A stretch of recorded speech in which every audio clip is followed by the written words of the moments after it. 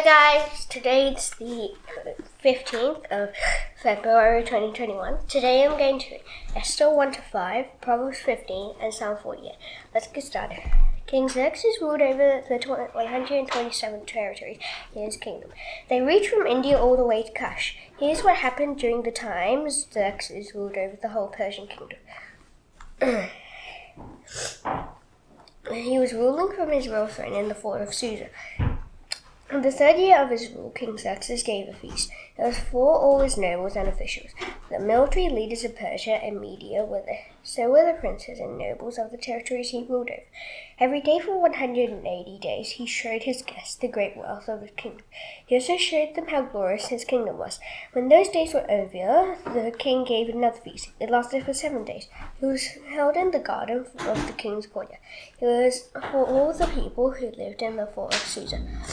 Everyone from the least important person to the most important was invited. The garden was decorated with white and blue linen banners. They hung from ropes that were made out of white linen and purple cloth. The ropes were connected to silver rings on marble pillars. There were gold and silver. There were gold and silver couches in the garden. They were placed on a floor that was made out of small stones. The floor had purple crystal, marble, mother of pearl, and other stones of great value. Royal wine was served in gold cups. Each cup was different from all the others. There was plenty of wine. The king always provided as much as his guests wanted. He commanded that they should be allowed to drink as much or as little as they wished. He directed all his servants to give his guests what they asked for. Queen Vashti also gave a feast. Only women were invited. It was held in the royal palace of King Xerxes. On the 7th day, Xerxes was in a good mood because he had drunk a lot of wine. So he gave a command to the servant officials who served it.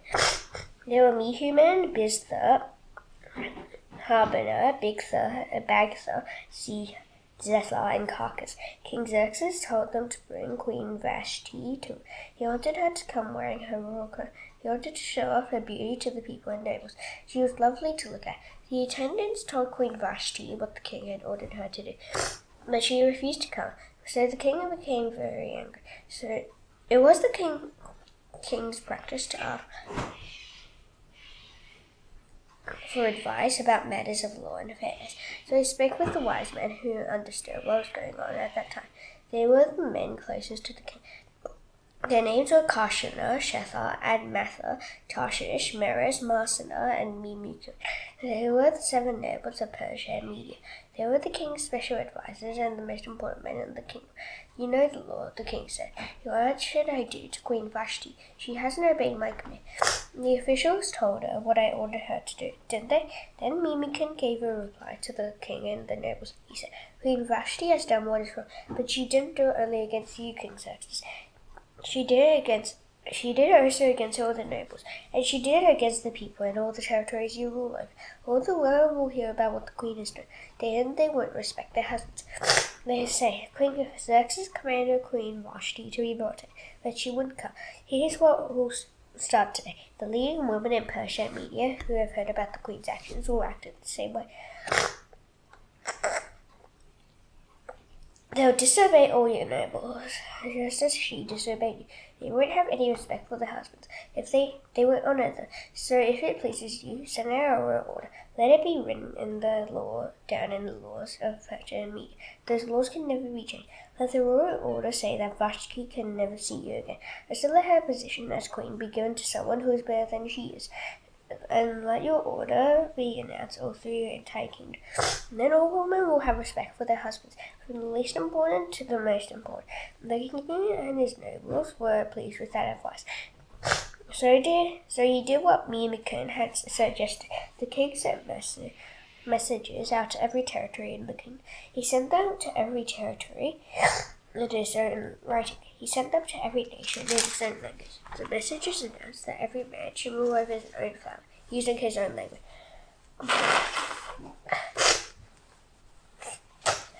Later, the great anger of Queen Xerxes calmed down. Then he remembered Vashti and what he had done. He also remembered the royal order he had sent out concerning her.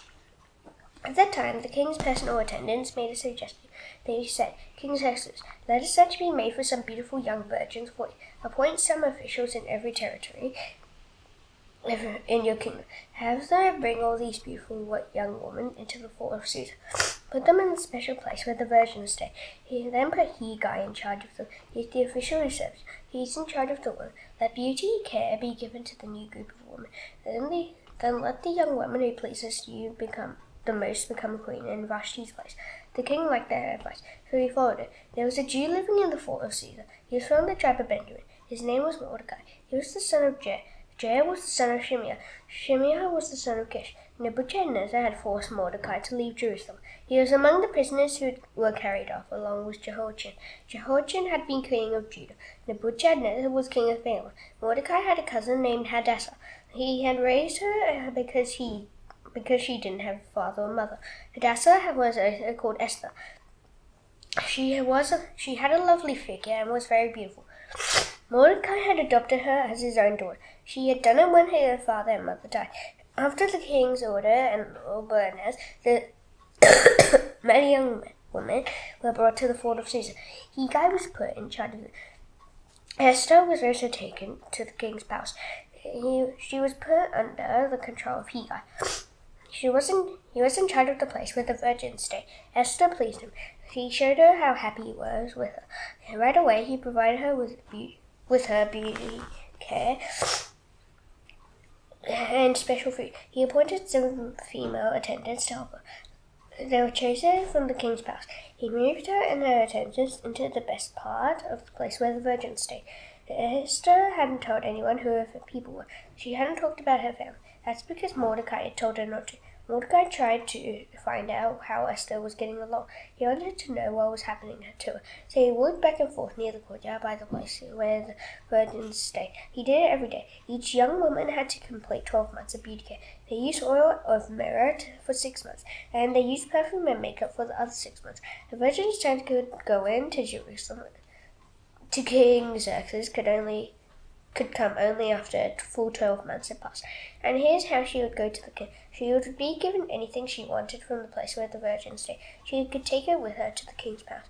In the evening she would go there. In the morning she would leave. Then she would go to the special place where the king's concubines stayed. She would be put under the control of Shashgaz. She was the king's official who was in charge of the concubines. She would never return to the king unless he was pleased with her. He had to send for her by name before she could go to him again. Mordecai had adopted Esther.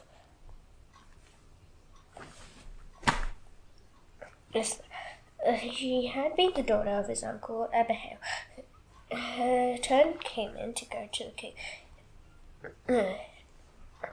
She only asked for what Hegai suggested. He was the king's official who was in charge of the place where the virgins stayed. Everyone who saw Esther was pleased with her. She was taken to King Xerxes in the royal house. It was now the 10th month. That was the month of Tebeth. It was the 7th year of the rule of Xerxes. The king liked Esther more than he liked any of the other women. She pleased him more than any of the other virgins. So he put a royal crown on her head. He made her queen in Vashti's place. Then the king gave a feast to honor Esther. All his nobles and officials were invited. He announced a holiday all through the territories he ruled over. He freely gave many gifts in keeping with his royal wealth. The virgins were gathered together a second night. At that time, Mordecai was sitting at the palace gate. Esther had kept her family history a secret. She hadn't told anyone who her people were. Mordecai had told her not to. She continued to follow his direction. That's what she had always done when he was bringing her up. Bigthana and Teresh were two of the king's officers. They guarded the door of the royal palace. They became angry with King Xerxes, so they decided to kill him. They made their evil plans while Mordecai was sitting at the palace gate. So Mordecai found out about it and told Queen Esther. Then she reported it to the king. She told him that Mordecai had uncovered the plans against him. So people checked Esther's report, and they found out it was true. So the two officials were put to death. Then poles were stuck through them. They were set up where people could see them. All of that was written in the official record. It was written down while the king was watching. After those events, King Xerxes honored Haman. Haman was the son of Hammedatha. He was from the family line of Igai. The king gave Haman a higher position than he had before. He gave him a seat of honor. It was higher than the positions of any of the other nobles. All the royal officials at the palace gate got down on their knees. They gave honor to Haman. That's because the king had commanded them to do. But Mordecai refused to get down on his knees. He didn't give Haman any honor at all. The royal officials at the palace gate asked Mordecai a question. They said, "Why didn't you obey the king's command?" Day after day they spoke to him, but he still refused to obey. So they told Haman about it. They wanted to see whether he would let Mordecai get away with what he was doing. Mordecai had told them he was a Jew. Haman noticed that Mordecai wouldn't get down on his knees. He wouldn't give Haman any honor. So Haman was very angry. But he had found out who Mordecai's people were. So he didn't want to kill only Mordecai. He also looked for a way to destroy all Mordecai's people. They were Jews. He wanted to kill all of them everywhere in the kingdom of Xerxes. The law was cast in front of Haman. The law was called Pur. It was cast in the first month of the 12th year that Xerxes was king. That month was called Nisan. The law was cast to choose a day and a month. The month chosen was the 12th month. That month was called Adar. Then Haman said to King Xerxes, "Certain people are scattered among the nations. They live in all the territories in your kingdom. They keep themselves separate from everyone else. Their practices are different from the practices of all other people. They don't obey your laws. It really isn't good for you to put up with them. If it pleases you, give the order to destroy them. I'll even add 375 tons of silver to the king's officials for the royal treasures." So the king took his ring off his finger. The ring had a royal seal on it. He gave the ring to Haman. Haman was the son of Hammedatha, the Agagite. Haman was the enemy of the Jews. "Keep the money," the king said to Haman. "Do what you want to with those people." The king sent for the royal secretaries. It was the 13th day of the first month. The secretaries wrote down all Haman's orders. They wrote them down in the writing of each territory in the kingdom. They also wrote them in the language of each nation. The orders were sent to the royal officials and to the governors of the territories, and the orders were also sent to the nobles of the nations. The orders were written in the name of King Xerxes himself, and they were stamped with his own official mark. They were carried by messengers. They were sent to all the king's territories. The orders commanded people to destroy, kill, and wipe out all the Jews. That included young, old people, and old people alike. It included women and children. All the Jews were supposed to be killed on a single day. That day was the 13th day of the 12th month.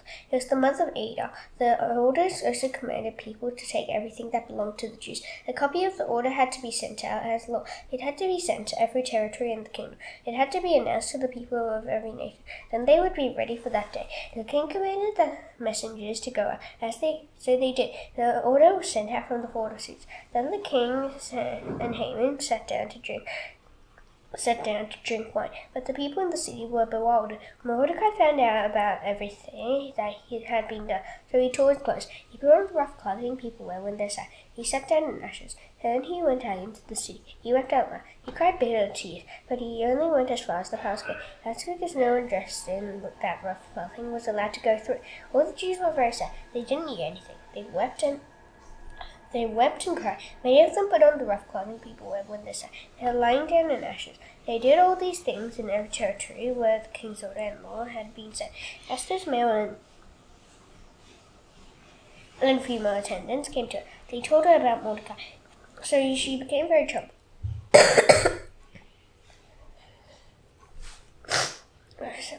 So she sent him other clothes to wear, but he wouldn't accept them. Then Esther sent for Hathach. He was one of the king's officials. He had been appointed to take care of her. She ordered him to find out what was troubling Mordecai. She wanted to know why he was so upset. So Hathach went out to see Mordecai. He was in the open area in front of the palace gate. Mordecai told him everything that had happened to her. He told him about the exact amount of money Haman had promised to add to the royal treasures. He said Haman wanted it to be used to pay some men to destroy the Jews.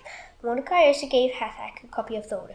He commanded people to wipe out the Jews. The order had been sent from Susa. Mordecai told Hathach to show the order to Esther. He wanted Hathach to explain it to her. Mordecai told him to tell her and go beg the king for mercy. Mordecai wanted her to make an appeal to the king for a people. Hathach went back and reported to Esther what Mordecai had said. Then Esther directed him to give an answer to Mordecai. She told him to say, "There is a certain law that everyone knows about. All the king's officials know about it. The people in the royal territories No, Lord. It applies to any man or woman who approaches the king in the inner courtyard without being sent for. It says they must be put to death. But there is a way out. Suppose the king reaches out his gold scepter toward them, then their lives will be spared. But 30 days have gone by since the king sent for me. Esther's words were reported to Mordecai. Then he sent back an answer. He said, "You live in the king's palace." He said, "But don't think that just because you are there, you'll be the only Jew who will escape. What if you don't say anything at this time? Then help for the Jews and come from another place. But you and your family will die. You know, it's possible that you became queen for a time just like this." Then Esther sent a reply to Mordecai. She said, "Go, gather together all the Jews who are in Susa, and fast for my benefit. Don't eat or drink anything for 3 days. Don't do it night or day. I and my attendants will fast just as you do. Then I'll go to the king. I'll do it even though it's against the law, and if I have to die, I'll die." So Mordecai went away. He carried out all Esther's directions. On the third day, Esther put on her royal robe. She just stood in the inner courtyard of the palace.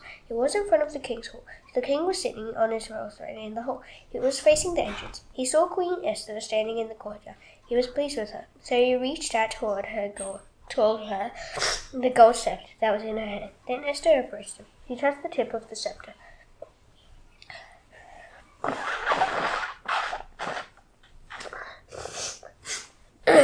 The king asked, "What is it, Queen Esther? What do you want? I'll give it to you.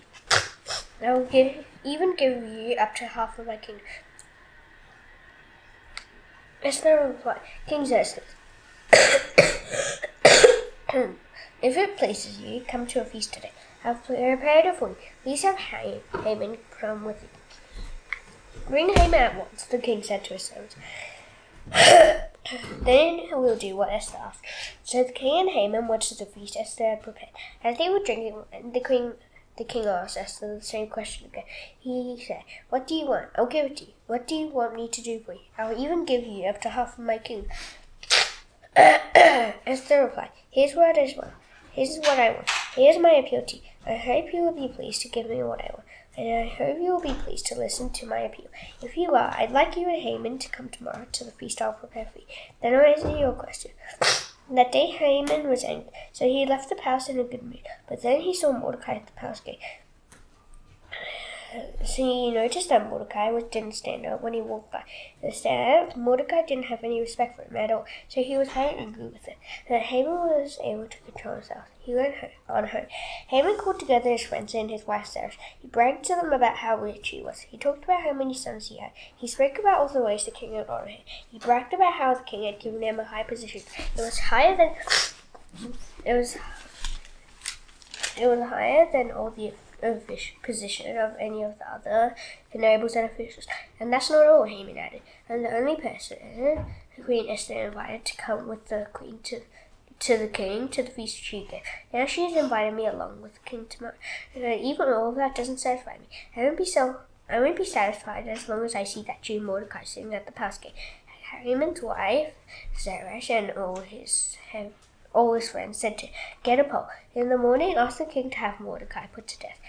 Have the pole stuck through his body. Set it up at a place where it will be 75 feet above the ground, and everyone will be able to see it there. Then go to the feast with the king. Have a good time. Haman was delighted with that suggestion, so he got the pole ready. Proverbs 15.